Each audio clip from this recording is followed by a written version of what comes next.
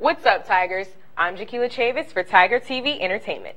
Last week, I gave you guys tips on how to maintain your natural curls throughout the colder months. This week, it's only right that I give you all some skincare tips to go along with it. Tip number 1, water, of course. Same old, like I mentioned in my hair video, water is essential to a healthy body. Many scientists suggest drinking 2 liters of water a day. Some health gurus suggest drinking water throughout the day, even when you aren't thirsty. But according to authoritynutrition.com, evolution has provided us with intricate mechanisms for regulating when and how much we drink. In simpler terms, just drink water when you're thirsty. Switch out that juice and soda for a glass of water, and you'll be fine. Also, remember that washing your face with lukewarm water is important as well. And after you're done washing, rinse off with cool water. Tip number 2, use an electronic cleansing brush to wash your face.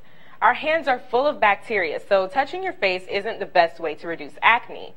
I noticed a significant improvement in my skin when I started using an electronic cleansing brush instead, and so have various skincare experts.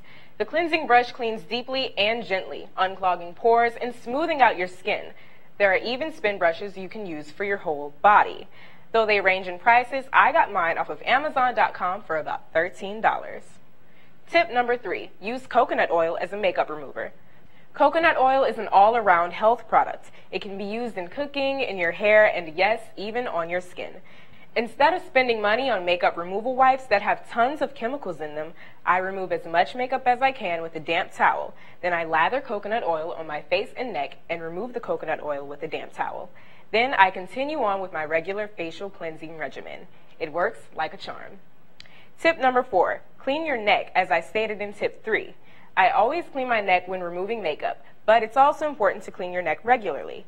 Cleaning your neck can prevent you from having skin discoloration and even, as thebeautybean.com so eloquently puts it, gobble gobble neck in the future. Last but not least, use shea butter as a dark spot lightener. Another natural super product, shea butter is great for the hair, like coconut oil, and for the skin. You can switch out your scented lotions for this bad boy any day of the week. What I love using shea butter for is to lighten dark spots on my face. Instead of buying dark spot correctors or even getting surgery, try some shea butter first and see how it works for you.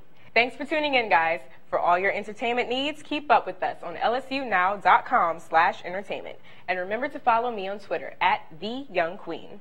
I'm Jakeyla Chavis for Tiger TV Entertainment.